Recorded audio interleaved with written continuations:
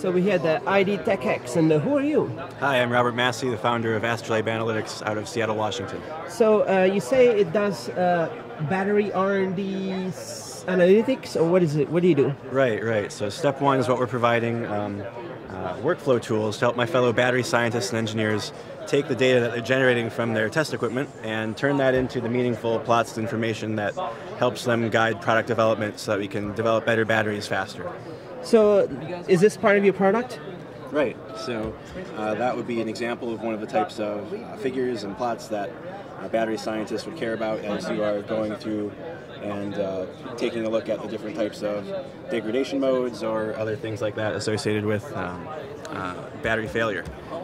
Do you measure stuff that has to do with lifetime, what's called, sometimes the batteries get worse over time? Is it stuff like that? Right. So step one is we're just looking at the raw data coming off of these pieces of test equipment.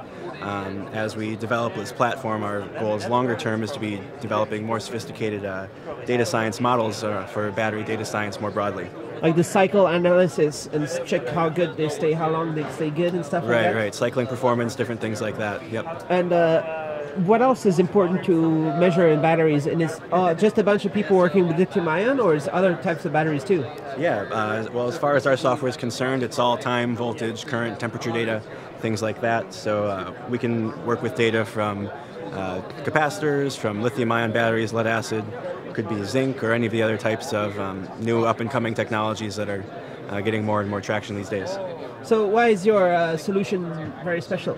Yeah, so part of the specialness is the fact that us battery folks, we are good at the chemistry and the science and engineering, but we're not necessarily very good software developers. So what ends up happening is a lot of time gets wasted on really boring data management chores.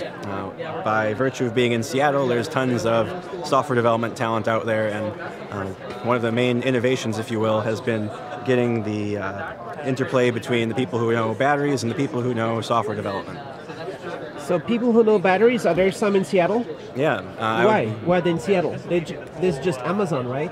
No, I'm joking. Right, and Microsoft. Right. What else? I mean, like, it's for the EV market or consumer electronics, or what is it?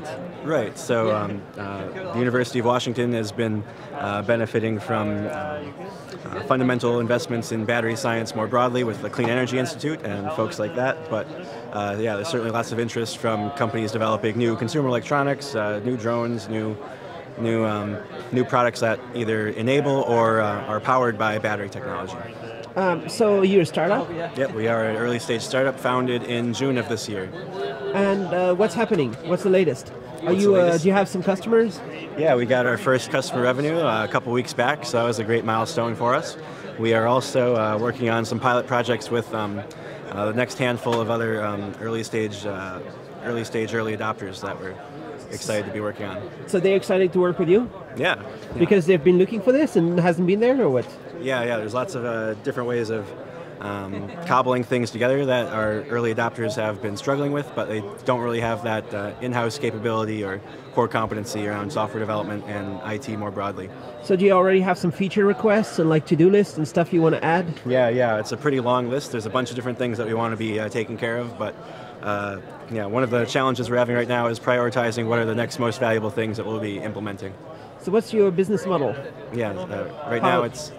People pay a license for this solution? Right, that's where we want to be getting to. In the interim, we're doing some consulting style projects where we're trying to get revenue in the door with these early adopters, and the vision is to be developing a full-scale software as a service solution that we'll be licensing out to folks in the near future.